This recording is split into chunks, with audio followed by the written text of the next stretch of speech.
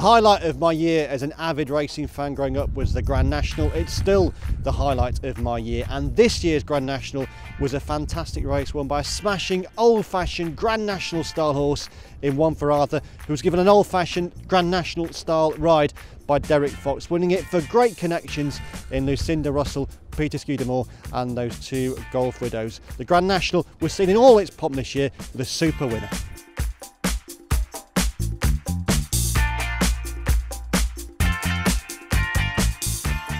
Arctic Fire is the best thing about Bunchtown. The Gargle's the best thing about Bunchtown. Make a few quid.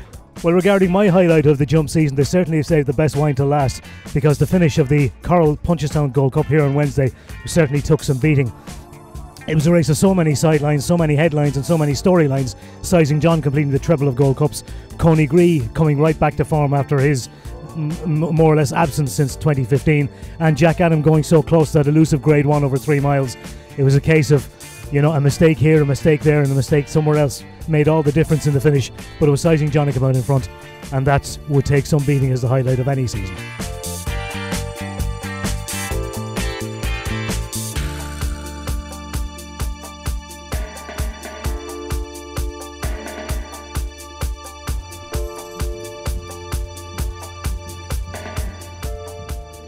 The highlight of my season by far was the resurgence of Robbie Power.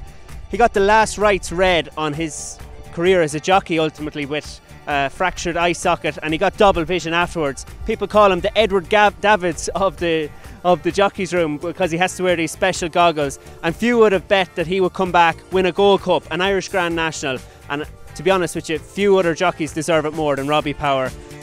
By a mile, he's my highlight of the season.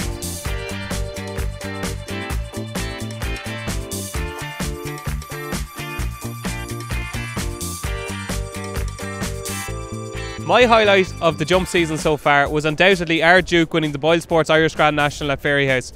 For a handicap to be won with such authority was almost surreal. Robbie Power and Jessica Harrington, what a terrific season both have had, and it was sugar-coated by our Duke, who looks like a Gold Cup horse in the making. It'll be fascinating to follow his progress this season, but I thoroughly enjoyed watching him doing what he does best, jumping and galloping in the Irish Grand National at Fairyhouse.